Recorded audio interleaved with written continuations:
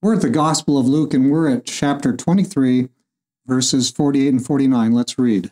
And the whole crowd who came together to that sight, seeing what had been done, beat their breasts and returned. But all his acquaintances and the women who followed him from Galilee stood at a distance, watching these things.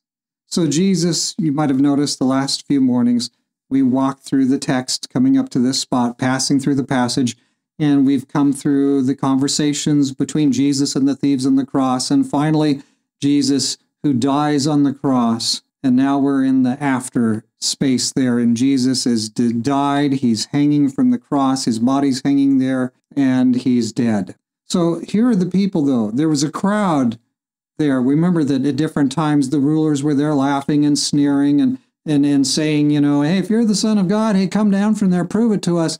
All those kind of devil-inspired demonic temptations, tests to Jesus. Just he could have come down. He could have called to the Father in a moment. The angels could have come and let him down, or he could have received back his divine power and come down from the cross. And he could have said, let me teach you something. But he didn't do that. And so here we have the camera angle zooms out, so to speak, and here's the crowd. It's very quiet. There's weeping. There's people watching, and they have seen Jesus. There he hangs, not breathing. His body, he's dead. He's hanging there. His body's hanging from the cross. And it's kind of that stunned moment after something giant has happened, something tragic and momentous. They're all watching. They cannot believe what they have seen happen. And then there's us. We didn't see it. We read about it in Matthew, Mark, and Luke, and we read some of it in John, but we weren't there. And by faith, we believe that God revealed to these inspired Bible writers what happened, and that they wrote it out just by the leading of the Holy Spirit in their own mind as well, their own individuality, and they wrote it out for us. And we, by imagination, we kind of look at that. But it's truth. We're looking here at historical facts that happen, and they're simply recorded for us. And so this is what we get to see. This was preserved for us for 2,000 years. So you could think about it today, and I could think about it today. And so all these people are watching and wondering what comes next. Well, we're not done with the Gospel of Luke. We've got a little bit more here, and we'll be done with the Gospel. But there are momentous things coming next. And God is good. He wants to give you and I life. And so don't lose your attention span. Don't go goldfish on Jesus now, right?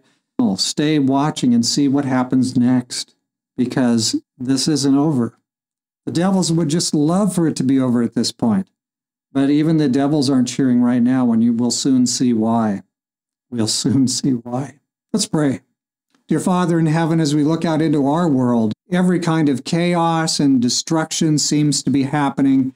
We seem to be at a hinge point in history, and everything seems to be going way in the wrong direction. And yet, Lord, we look to Jesus. We know he gave his life for us, and we know that you have a plan. You have a plan for this adventure. You're going to bring good out of evil, and through the death of Jesus, you're going to bring many sons and daughters to holiness. Now, Lord, do that for us in our lives. Thank you for hearing our prayers. Our request in Jesus' name we pray. Amen.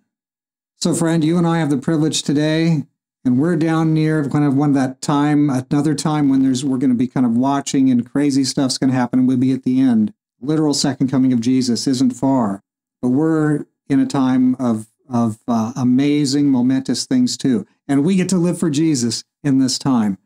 We are so blessed. May God bless you today.